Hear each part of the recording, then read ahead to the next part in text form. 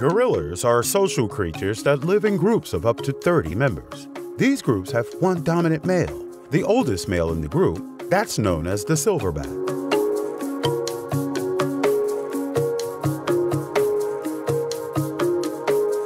Deadly conflicts within these groups are rare, but when two or more groups meet, the leading silverbacks will sometimes engage in a fight to the death, using their sharp canines to cause deep, gaping injuries.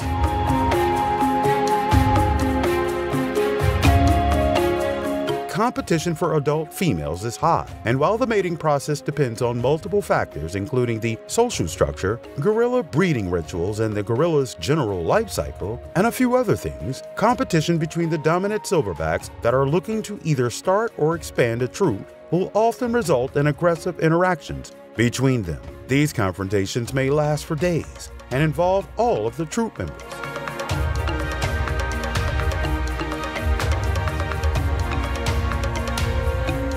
Female gorillas give birth around every 4 years, with a 40% mortality rate for newborns, which usually results in only one surviving offspring, produced every 6 to 8 years by each adult female.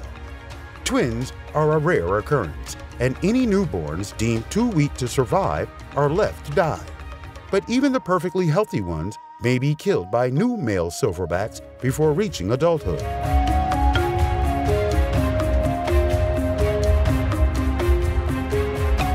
Male gorillas will most likely split from their parent group between the ages of 11 to 13, and they will live alone until they get a chance at mating with a female around the age of 15, while female ones will usually leave at the age of 10 and find an older male who will protect them and mate with them.